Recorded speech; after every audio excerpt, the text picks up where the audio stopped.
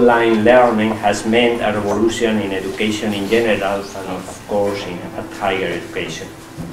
Last year, the Universidad Autónoma de Madrid joined EDX. EDX offers interactive online classes and MOOCs from the world's best universities, colleges and organizations. MOOCs are part of a fast-growing movement that seeks to open up elite schools to the masses and improve their teaching. By taking pedagogy to the next level, they have the potential to cause disruption in higher education. It is certainly a privilege to have the opportunity to have with us a pioneer and an expert in this field and to listen to his talk. So what are the trends that are leading to this disruption?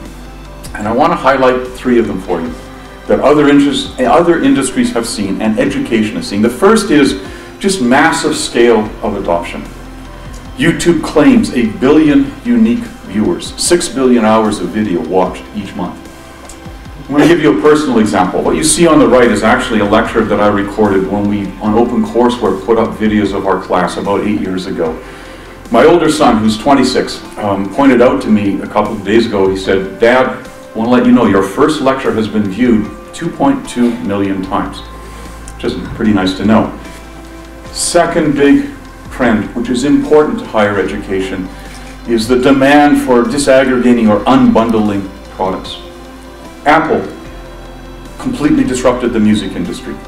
Right? You don't buy CDs anymore, you buy individual songs. It's unbundled. We need to think about that for education. And finally, and if you can't read it at the back, the blurring of boundaries. I will tell you why MIT did this and why we partnered with Harvard.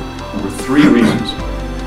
The first is the one that you see in the press, the MOOC, the Massive Open Online Course. It is to expand access to education to learners worldwide. And I will tell you very carefully MIT's view on this.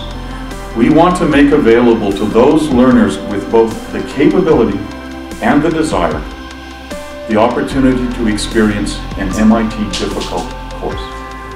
We're not driven by the market, we don't change what we teach, we don't expect everybody to succeed at our classes, but for those students who will not win the lottery and get admitted to MIT, we want to give them that experience. But that was actually the second reason we did it. The primary reason we did it was we wanted to change how we teach on campus to our students. And the third reason is big data. We wanted to mine that massive amount of information to really learn about learning, to run experiments to help us understand how do students learn and how can we use that to